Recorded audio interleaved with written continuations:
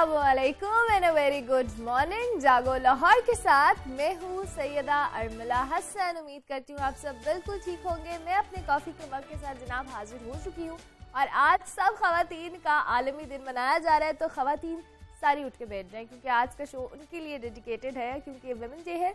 और आज हम ख़वातीन के हवाले से ढेर सारी बातें करने वाले हैं। आज हम आपकी मुलाकात सिर्फ ख़वातीन से कराएंगे, हमने किसी मर्द हज़रत को इधर आने नहीं देना, क्योंकि आज ख़वातीन का दिन है तो हम उसको सेलिब्रेट भी भरपूर अंदाज में करेंगे जनाब। लेकिन चूंकि शो का आगाज़ में हमेशा की तरह एक रिसर्च के साथ करूँगी, दुनिया भर में क्या होता है क्या नहीं होता ये तो हम आपको बताते हैं जनाब। आज हम आपको बताने वाले हैं बर्फ से बनी दुनिया के हवाले से, जिसमें सबसे बड़ी भूल भुलैया बनाई गई है। जनाब कनाडा में एक कपल ने बर्फ से दुनिया की सबसे बड़ी भूल भुलैया तख्लीक करके Guinness book of world record में अपना नाम दर्ज कर लिया है। 2790 स्क्वायर पर मुश्तमिल इस भूल भुलैयों से इससे कबल बनाए जाने वाली जो है उनका रिकॉर्ड तोड़ दिया गया है, जो कनाडा में ही फोर्ट विलियम पार्क में बनाई गई थी। और इसे बनाने वाला जो जोड़ा है वो किसान है। इस जोड़े ने एक छोटे से कस्बे में अपने घर के बाहर भी इस तरह की एक भूल भुलैया बनाई हुई है। रवा बरस उन्होंने इस दिलचस्प काम को मजीद बड़े पैमाने पर करने का सोचा। 370 ट्रक जो है बर्फ से बने इन भूल भुलैयों को बनाने में उनको कई हफ्ते लगे, जिसके लिए उनको खासी जो कह लें बजट भी चाहिए था और साथ में प्लानिंग भी चाहिए थी। इसकी तैयारी में जनाब इस कपल ने कमर्शियल कंप्यूटर डिज़ाइन और ड्राफ्टिंग सॉफ्टवेयर्स का भी इस्तेमाल किया है। और एनजी बताती हैं कि उन्हें इसे बनाना एक बहुत मुश्किल काम था। आपको सिर्फ दीवारें नहीं खड़ी करनी थी, बल्कि ऐसी दीवारें बनानी थी जिनके दोनों तरफ रास्ता भी हो। जो भूल भुलैया इसके मुख्तलिफ रास्तों में मुजस्मे भी बनाए गए हैं और इसके इर्द गिर्द बैठने वालों के लिए बेंच भी हैं। और जनाब मनफी 40 दर्जा हरारत पर भी लोग इन खूबसूरत और पेचीदा रास्तों को देखने के लिए आ रहे हैं। और एनजी का कहना है कि इस मौसम में मजीद कुछ दिन अगर ऐसी ही सर्दी रही तो ये भूल भुलैया भी कायम रहेगी और उन्हें कुछ मुनाफा कमाने का भी मौका मिलेगा। तो बर्फ को इन्होंने कितने मज़ेदार तरीके से एक्टिविटी के साथ यूटिलाइज कर लिया है और लोग इसको पसंद भी कर रहे हैं और डेफिनेटली इन्होंने कुछ बहुत मेहनत भी की है, तो अब इससे रेवेन्यू भी इकट्ठा करेंगे। अच्छा जनाब, ये तो हमने आपको बता दिया कनाडा के हवाले से। अब जरा हम वादी कैलाश का रुख करेंगे और पाकिस्तान में आएंगे। वादी कैलाश की बात की जाए तो बर्फबारी के मौसम में यहाँ पे स्नो हॉकी का एक खेल खेला जाता है और मकामी रवायात का ये जो खेल है आजकल इंतजामिया की बेइज्जती का शिकार हुआ है। ये खेल जो है कैलाश कबाइल और मकामी मुस्लिम आबादी के दरमियान जो है एक बहुत लंबे अरसे से खेला जा रहा है। उसकी फातेह टीम के कप्तान को 3 रोज तक जो वादी है उसका बादशाह बना दिया जाता है। जनाब कई सदियां गुजर चुकी हैं, इस वादी में खेल खेला जाता है और इसमें लकड़ी से बने हुए एक बॉल जो कि गोल होता है उसको काला रंग देकर लकड़ी ही से बने हुए हॉकी से मारा जाता है। और इस हॉकी की सिरे में जो लकड़ी को तराश कर इसमें एक छोटा सा सुराख बनाया जाता है।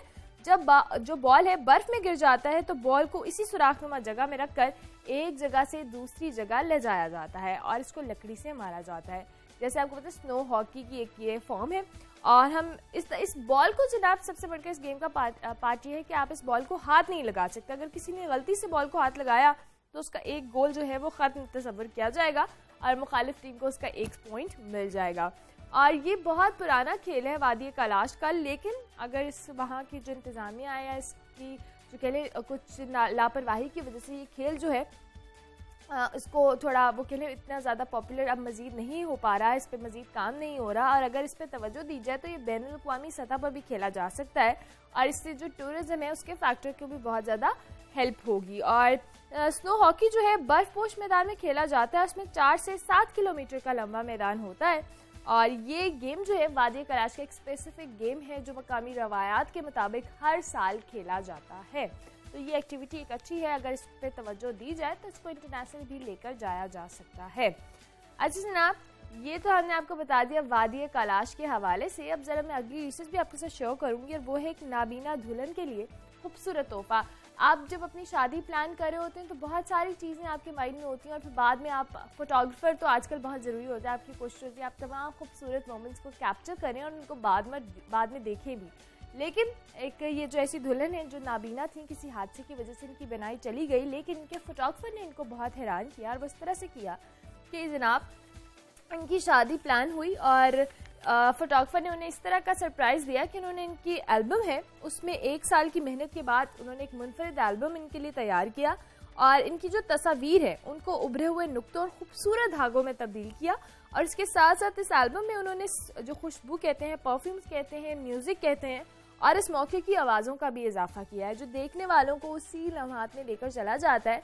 स्टीव नामी ये है जनाब दुल्हन, और इनको ये खूबसूरत तोहफा बेहद पसंद आया और उनका कहना था कि वो इन तस्वीर को देख तो नहीं सकती, लेकिन जैसे ही वो इनको टच करती हैं उनको एहसास होता है कि उनकी शादी में कितना अच्छा। ये जो सिडनी से ताल्लुक़ रखते हैं कपल जिन्होंने शादी की है, और स्टीव को था कि उनकी शादी बहुत फेरी टेल्स वाली हो, तो लिहाजा उसके लिए उन्होंने जनाब बहुत सारी प्लानिंग्स भी की थी, लेकिन एक हादसे की वजह से उनकी बनाई चली गई और रॉब से जब उनकी शादी हुई तो वो ये ख्वाहिश का इजहार भी करती रही कि ना मैं अपनी शादी की पिक्चर्स और वीडियोस देखना चाहती हूँ, लेकिन अनफॉर्चुनेटली वो नहीं देख पाती। तो उनके फोटोग्राफर ने उनको ये मुनफरिद सरप्राइज़ दिया, जिसके बाद वो अपने जो स्पेशल मोमेंट्स हैं उनको कैप्चर तो किया ही, लेकिन साथ में अब वो उसको फेस में इंजॉय भी करती है। जनाब लाहौर के इवेंट्स भी आपको बता देते हैं। लाहौर में कौन कौन से इवेंट्स होने वाले हैं तो आपको बता दें। फ्री वर्कशॉप हो रही है, 10:30 इसकी टाइमिंग है और ये शाही दरबार बैंक्वेट हॉल में होने वाली है। मैराकी जनाब ये इस हवाले से कुछ एक्टिविटीज़ होंगी, योगा स्टूडियो है, कुछ सैलून की एक्टिविटीज़ होंगी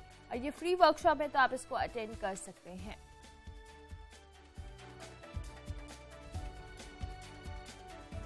नेक्स्ट इवेंट है जनाब सेलिब्रेटिंग इंटरनेशनल विमेंस डे और 8 मार्च, चूँकि आज विमेंस डे मनाया जा रहा है तो पार्क लेन होटल में गुलबर्ग में शाम 6:30 बजे ख़वातीन का जो दिन है वो मनाया जा रहा है, तो यहाँ पर भी कुछ एक्टिविटीज़ होंगी, आप उसमें पार्टिसिपेट कर सकते हैं।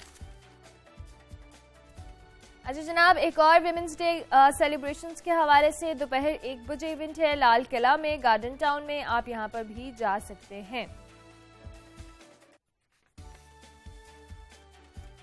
नेक्स्ट है जनाब औरत मार्च। आज क्योंकि विमेंस डे चूँकि मैं आपको बता रही हूँ, उस हवाले से दोपहर 3 बजे लाहौर प्रेस क्लब के बाहर यहाँ पर एक औरत मार्च होने वाला है। तो ख़वातीन की अवेयरनेस या जो भी मामलात होंगे, इसका एक थीम होता है प्रॉपर हर बार, और ये औरत मार्च इसको कहा जाता है। ये जो है लाहौर प्रेस क्लब में होगा, आप यहाँ पर जा सकते हैं दोपहर 3 बजे।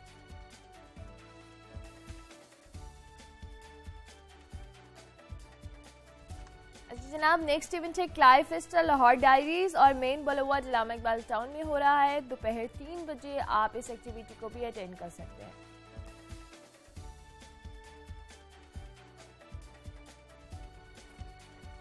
नेक्स्ट इवेंट है जनाब फोर्ट स्क्वायर में ब्यूटी एक्सपो होने वाला है शाम 4 बजे, और यहाँ पर मेकअप से रिलेटेड और बहुत सारी ऐसी एक्टिविटीज़ होंगी जिसमें आप पार्टिसिपेट भी कर सकते हैं और कुछ सीख भी सकते हैं। तो ब्यूटी एक्सपो है, आप यहाँ पर जाएं, यहाँ पे कुछ ऑर्गेनिक प्रोडक्ट्स के हवाले से भी कुछ डिटेल्स हैं, तो आप इस एक्टिविटी को अटेंड कर सकते हैं। ये 3 दिन जारी रहेगा, 8, 9 एंड 10 मार्च। अभी हम ब्रेक लेंगे, ब्रेक के बाद हाजिर होंगे और आज हम वुमेंस डे पर आपकी मुलाकात अपनी रिपोर्टर से भी करवाएंगे जो फील्ड में रहती हैं और वुमेंस डे उनके साथ मनाएंगे। आप देखते रहिए जागो लाहौर।